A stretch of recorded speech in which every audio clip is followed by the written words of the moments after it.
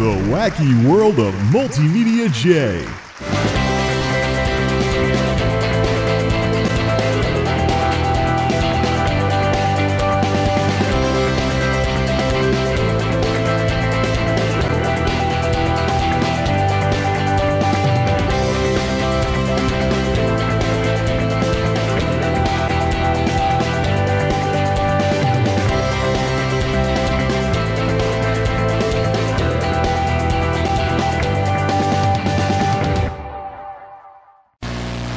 Seven, 6, 5, 4, 3, 2, 1. You'll never have the sacred stone. Oh, this you crazy mother.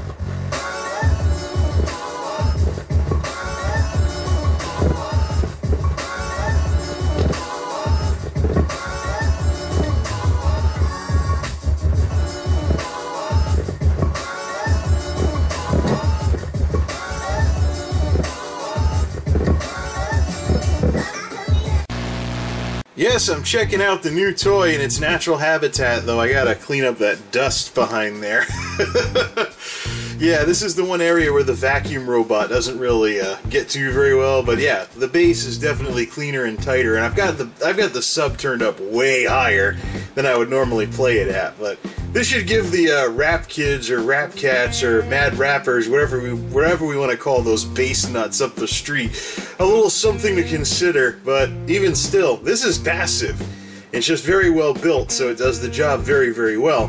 I don't hear as much stuff rattling with this sub as I did with the Onkyo and cranking it up to that level. That was at about half volume, and the subwoofer was at plus 12, and everything else was minus 15 decibels.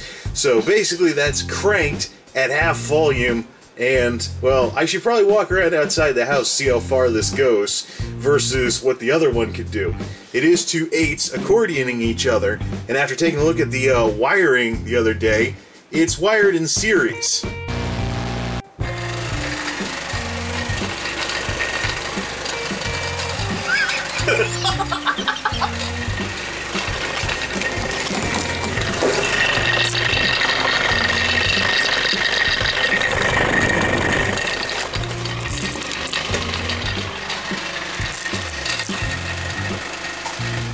It would appear that there is something rattling loose inside that thing that really starts rattling at 25 Hz. Yes, I do believe that this might have something to do with the rattly speaker. Yeah, this is the plastic cap from the relay that broke. Sound familiar? Yeah, this was still rattling loose inside the sub, so when I put some real bass to it for the first time in years, it dislodged and started doing the Plinko-ish thing around until it rattled its way down through the bottom and out of the darn thing, but yeah. It's an Omron 24-volt relay, 5 amp, etc., etc. Those are the statistics for it if I ever by chance want to get a replacement, but basically, yeah, this is what came off in my hand, and then the connector thingy wouldn't work afterwards. So as you can see, this horrible little plastic thing. And I've since read in some service literature about the Pro Media Ultra 5.1s that these power relays were a known failure point in the amplifier. Funny how that works.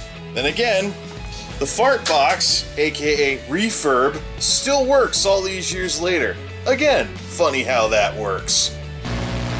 Uh-oh, Louie, I don't think I'm gonna make it! Yeah, I used a lot of that speaker wire off of that spool that had been sitting around for the longest time. I got sick of the slimy insulation and that so-called, or that membrane something or another, whatever it was that Monster Cable called, that disintegrating sticky plastic coating around the copper on the wires. So when you try to get a fresh piece of copper to rewire the darn thing, to rewire the speakers, it didn't really work very well now, did it? Yeah, it didn't. So, yeah, anyways, I used up most of the spool, hooking up some fresh copper to the main system, and it sounds great now. I guess there must have been some resistance from the oxidation on the copper contacts and the tinning that I attempted to do, but basically now, I basically spent a lot of time this evening just putting everything at 0 for neutral response to all the frequencies, and listening, just Yeah, I didn't want to stop listening to music. That says a lot with a speaker system. I mean, when I was growing up and I was listening to a good pair of headphones, it was one thing, but now I've got the ability to do this live, so to speak, with a hack job speaker system like this. Yes, indeed. That was most certainly fun,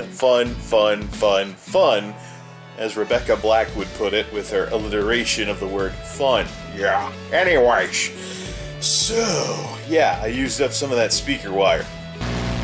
So, assuming I don't want to clean up around here and maybe put those Logitech speakers in the back together, I think the Onkyo sub might be part of my next mod project, because I tried double subs with this and the Klipsch hooked up in parallel. The impedance doesn't match though, basically, so this one's louder than the other one. This one has a lower impedance. This is made for a 6 ohm system, and the Klipsch thing actually is 2 6s wired in series from the looks of it. It was giving about 12 ohms of resistance when I checked the terminals.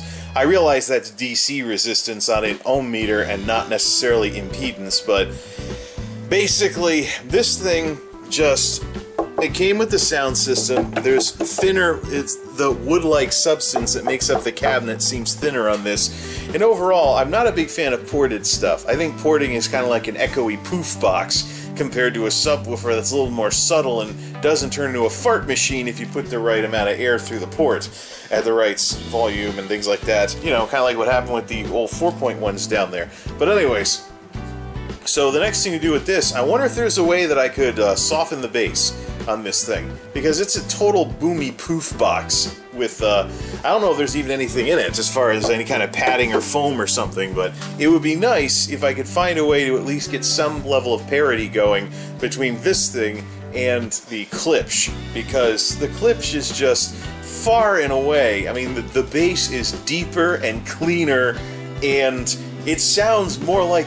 The subwoofer does its job a lot better on the Klipsch end of things, even with a broken Pro Media sub, compared to this thing that actually came with the home theater. Yeah, it's a passive, and I rewired the Klipsch to be a passive because the amp is broken, but just the design, the thicker wood on the box, the better design for the airflow, and I think it's a bandpass box or something along those lines, but the better design for the airflow. It's not just, oh, let's put a little port in it. Yeah. No, it's not just an echoey poof box, and so it's a deeper, tighter bass, and it's a lot more natural, and it does what subwoofers are supposed to do, make it sound like they're not there. It shouldn't sound like you have speakers in a sub when you have your system properly tuned. The sub should be the lower, non-directional frequencies, 80 Hz and below, and it should basically sound like a really good pair of stereo speakers if you do 2.1. Sadly, the kids don't like that. They just want bass, and more bass.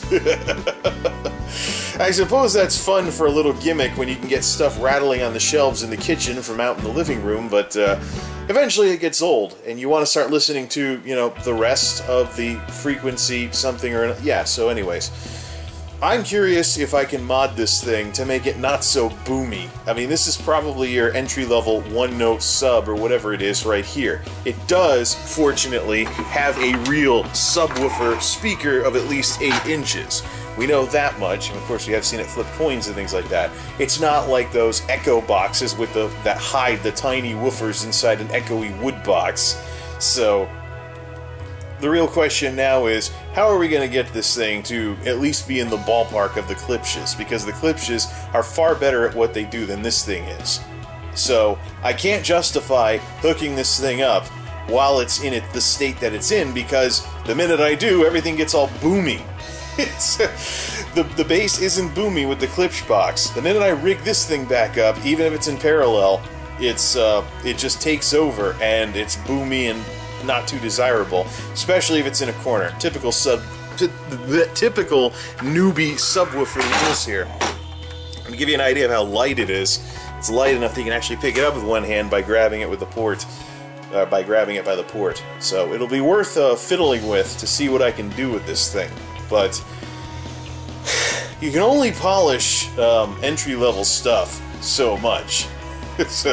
It might actually be more worth it, though, to put some of this stuff that's apart back together before I start doing anything with this. I don't want to have a junk bin going here. I'm especially curious about what those crappy speakers would sound like if I resoldered them up with 16 gauge. That would be something. Pearls before swine, yes, but have all the internal wiring go from that stuff to 16 gauge and see if there's any kind of sound difference whatsoever. That should be fun to play around with.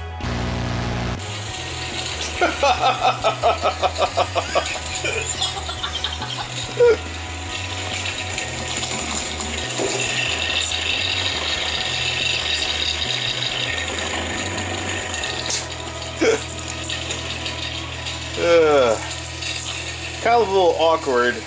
It would appear that there is something rattling loose inside that thing that really starts rattling at 25 hertz. Yeah. I'm sure that was kind of awkward, folks, seeing this, that clip as a quicko flick, but I just couldn't just keep that under wraps, you know, so a little out of order on things, but whatever. Anyways, because it's a big speaker video and stuff like that, all the related videos are VWestlife, blah blah blah, etc. So him, you know, messing with old stereos and things along those lines. So maybe I should be watching me some videos instead of. So I think we know where we're going from here. Modding. Get those speakers rewired, things along those lines. Play around with some stuff, have some fun, and then see if I can do something about that boomy poof box. That Onkyo sub over there. For now, though, here's one of the Towers of Power, wishing you a good night or whatever. Right, that's enough tinkering with electronics for now. Till next time, this is MultimediaJay, signing off. Thanks for stopping by.